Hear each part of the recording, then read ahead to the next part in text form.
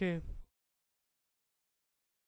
Notice it doesn't do anything, it just waits on that little screen. Alright, so now once we run client, let's see what happens. Alright, so look at what we have there. We got a response, hello server, on the server class. Alright, so now we got a response. Let's say we want to let the client know that we got the response.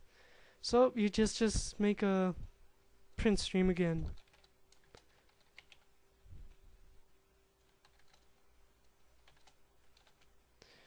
Server socket print stream, abbreviated, don't get confused.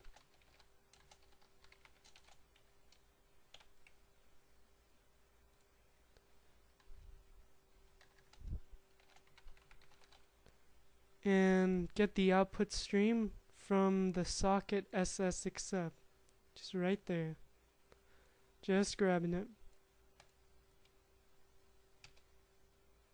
And you wanna, what are we doing here? Alright. Dot print line.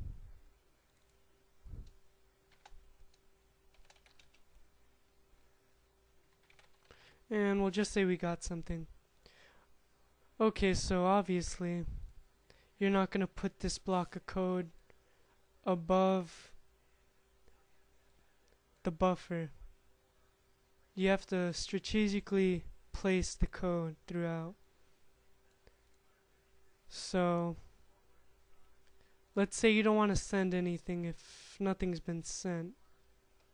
Let's just do an if statement. If temp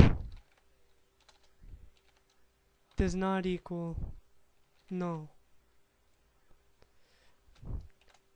Let's block that out. Alright, so all that's saying, if temp right there, which is the read line of the buffer, if that has nothing in it, do not display anything. But if temp does have something in it, then go ahead and give the response. Alright, so let's try to run this now. Server first, always do server.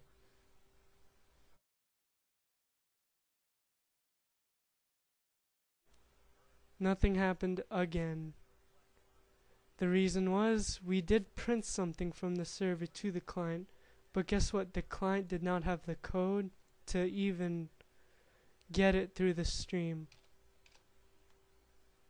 It's not even assigned to a variable, so we need to make a buffered reader here.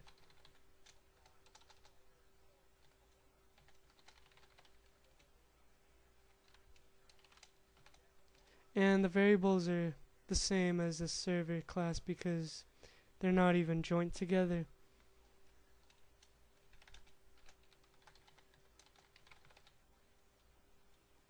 New buffer reader.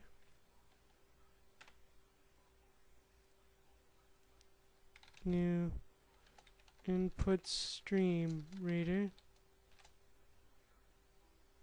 My SKT dot get input stream. It's a little hard to, actually it's not hard, it's just confusing at first, but after practice you'll get used to it. So now once we created the buffer, let's make some magic. String temp equals my boyfriend. It's actually my buffer. I don't even know why I named it like that. It's supposed to be BR. My buffered reader. Alright. Dot read line. All it's doing is reading the line of the buffered reader. The buffer reader just receives information and it holds it. Alright. And there might be many lines in the buffer reader, but we're only sending one line. So that's all we want to display.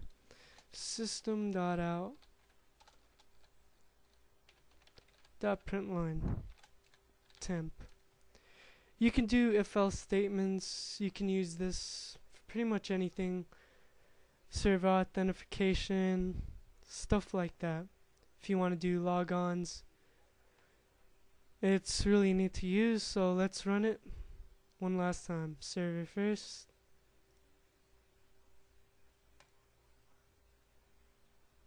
And look at that.